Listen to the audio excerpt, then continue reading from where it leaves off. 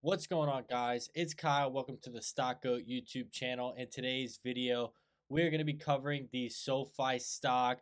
I'm sorry I couldn't film a video yesterday. I was extremely busy with work, but guys, we hit new, 3-year all-time highs at 1444. So now we know where the new resistance is at right now. The stock pulled back a little. We had a big sell-off early on in the morning today, from that, crypto boom, and the stock moved to like $13.03 in the 24-hour markets, and then we finished today about 370, I believe. So guys, we know where the resistance is right now. It's break that 1440 1450 level, and we could literally slingshot to the moon to finalize 2024.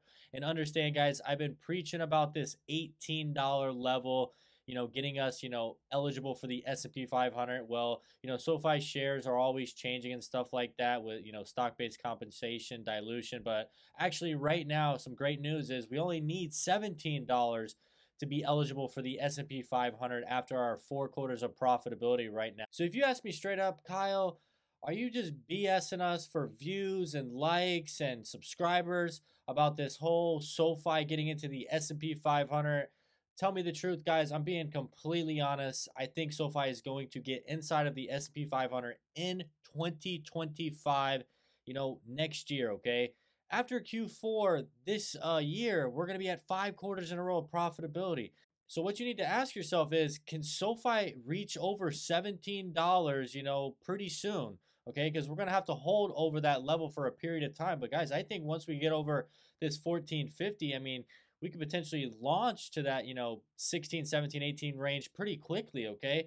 The stock continues to just break new and new resistance every 1 to 2 weeks. So I'm telling you right now, the market is shifting back over to fintechs, and SoFi is the #1 player in America right now with the best brand awareness, okay? It's just a matter of time before Wall Street finally wakes up and sees that this is a true fintech darling out there, and they continue to diversify away from that, lending revenue, more to that financial services, fee-based revenues, okay?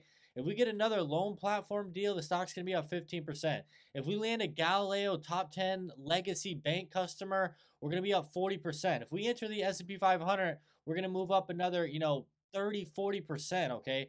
So many different combinations is what's going to get this stock moving. Just know that you have a management in place now that is there for one reason and one reason only, and that is to get this stock ripping up to $45 so they can hit their super bonus comps mid-2026. If you find any of this information useful, be sure to smash the like button, drop a comment. Don't forget to subscribe to the channel. We're going to be keeping you updated daily on all the breaking news. Let's get into it. All right, guys, I want you to take a look at this real quick, okay? This is just a little valuation to show you, some of the other, tech companies out there like an Affirm, and just show you what the multiples are looking like when you compare it to a SoFi. And understand, guys, companies were supposed to make the shift, a year ago to, profitability, not being able to, continue to grow at 40, 50% range, still losing a lot of money.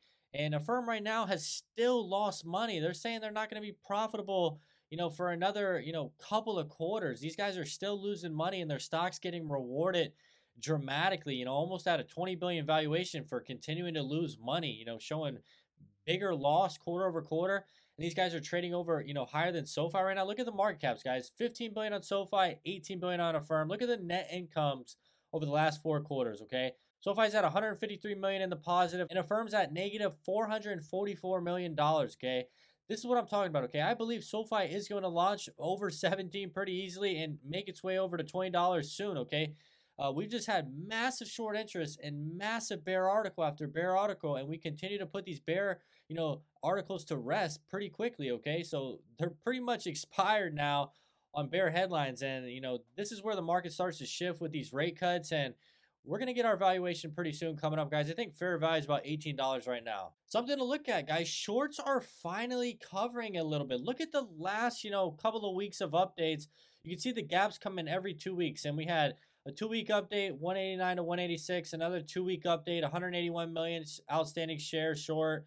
Another 2 weeks, 180 million. Look at this, guys.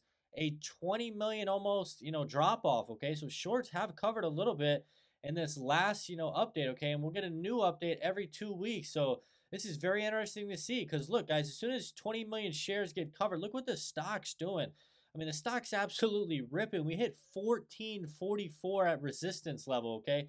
If we break through that, guys, the sky is the limit for the end of 2024. So this is the time, to be looking for, DCA opportunities. You could have got that in the 24-hour markets early today. 1303, did pop up. I'm not saying it could go lower or higher, whatever, but I'm just saying, you got to, react when opportunities arrive. All right, guys, so take a look at this. This is a position I had for some call options on the SoFi stock. I was buying these a couple of months ago, and I don't go, leaps, 1, 2 years out. I like to buy like the 4 to 6 month range on my call option. So these turned out pretty good, okay? You can see I had about 84 contracts. These were March 2025 calls, okay, the end of March.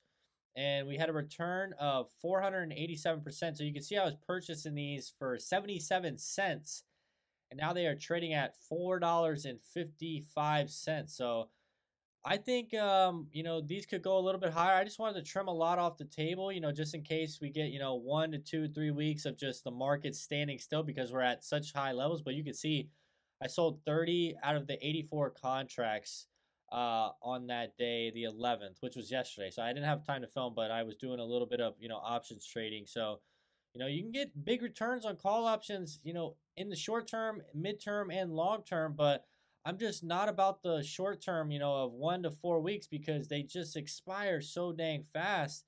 I like to buy that medium range, that 6 to 9 months, and these are, looking pretty good. Okay, if SoFi stock does hit 16 to $18 by the end of the year, because I definitely plan on selling these before 2025. I'd like to get rid of these, right at New Year's or Christmas. I mean, these could go up a lot higher at the 16 to $18 range. So just showing you guys some moves that I made. These were options I bought months ago.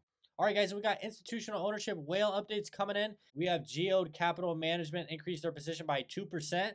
Not exactly what I was looking for, but hey, if the share count is going up, I'm pretty happy. So, guys, this is a whale we've been waiting on, and the update finally came in, and Geode has been adding. All right, guys, and we have officially 6 whales out of the top 10. Here it is. Silver Lake, they didn't do any changes.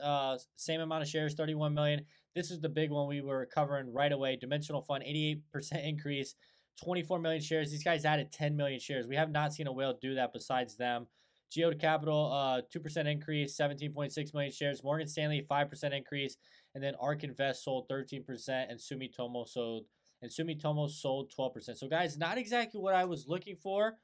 Dimensional Fund kind of cleared up the selling on, ARK and Sumitomo, adding 10 million shares, but we still got 4 whales to go, and the stock, was clipping 14.5. Okay, so I think one of these 4 whales, Vanguard, BlackRock, State Street, or over here, the thing messed up a little bit, Norges Bank.